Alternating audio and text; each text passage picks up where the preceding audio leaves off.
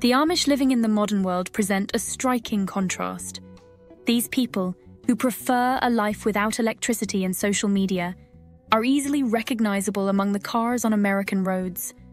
Despite their adherence to old-fashioned customs, the Amish are not isolated from the rest of society. We decided to take a closer look at the Amish and learn how they blend their 19th century traditional lifestyle with modern technology. The Amish community is well known, partly due to numerous photographs of people in old-fashioned clothing riding horse-drawn buggies alongside cars on American roads. It is often believed that the Amish do not use technology or modern conveniences. They live by strict rules, are isolated from the broader society, prefer manual labor to machinery, and typically have around 6 children per family. There are over 300,000 Amish people worldwide, with most of their communities located in Canada and the United States. Each community may have its own set of rules and traditions. In Amish communities, cars are not used. However, they can be passengers in taxis, buses, trains, or in neighbors' cars who offer rides. This does not violate their traditions and allows members of closed communities to easily reach remote areas. The Amish can also hire outsiders for transporting community members or goods. However, they avoid airplanes, considering them too modern. Interestingly, bicycles are also banned among the Amish. Instead, they have found an alternative in a type of transport that resembles a cross between a scooter and a bicycle. This mode of transport is very popular among the Amish and is likely the second most popular after horse-drawn buggies. Young people in particular can often be seen riding these scooters to school. These vehicles are called Amish scooters, and they are manufactured by a specialized company run by the Amish themselves.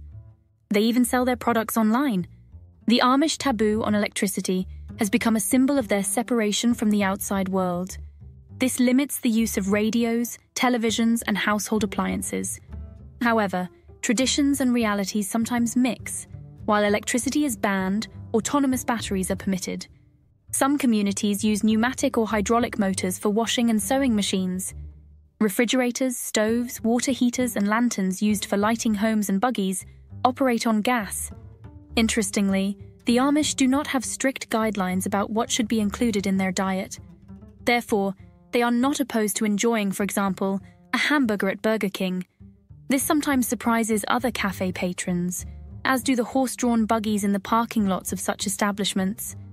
At Amish weddings, celery is traditionally placed in vases. This plant holds symbolic significance for their communities.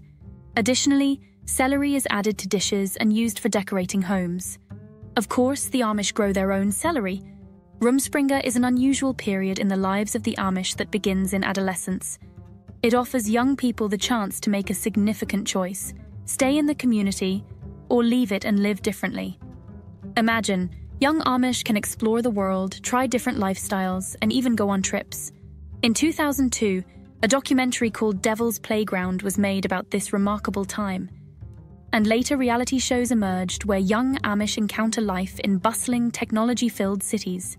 Interestingly, if an Amish person during their Rumspringa chooses a lifestyle that does not align with the community's standards, it does not completely close the door for them to return. They can always come back and be baptized, as if returning to their roots.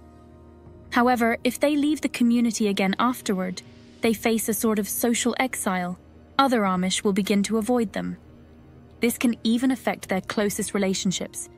Everything depends on the traditions and customs of the specific community, creating a social barrier that is not easily crossed.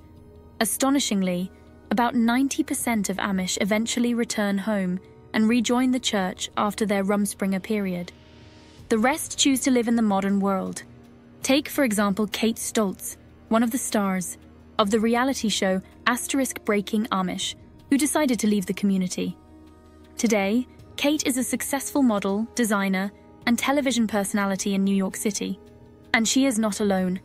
Another example is Colby Rasmus, who also left the Amish community to become a professional athlete. He now plays in Major League Baseball.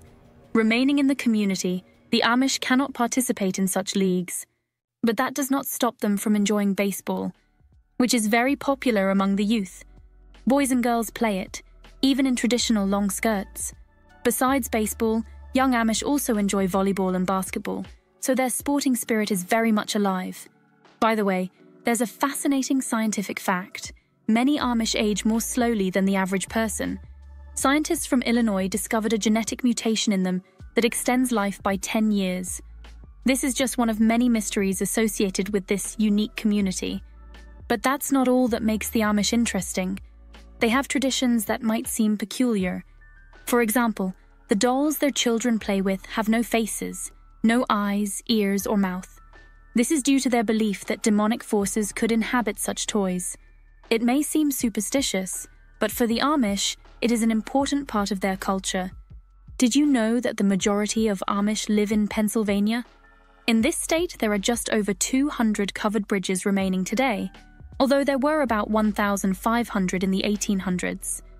There are especially many in Lancaster County, where special tours are organized for tourists. These historical structures were built with roofs due to the availability of wood, which protected the bridges from rain and extended their lifespan. Despite their traditions, modern Amish are open to sharing their culture with tourists. Some run online souvenir shops, others offer buggy rides or overnight stays in their homes. This allows people to get a closer look at their way of life and understand how they maintain a balance between old customs and modernity. But none of this would be complete without mentioning the asterisk, Ordnung asterisk, the set of rules that plays a crucial role in Amish life. It prohibits wearing jewelry and precious items. Therefore, they do not even wear wedding rings, and young women do not use cosmetics. After marriage, women stop cutting their hair, twist it into a bun, and cover it with a bonnet. Hair is not supposed to be a source of pride, so compliments are not given, and it always remains covered. Thus, the Amish remain true to their traditions, while not completely closing themselves off from the outside world, maintaining a unique balance between old customs and modernity. This is what makes their culture so fascinating and special to study.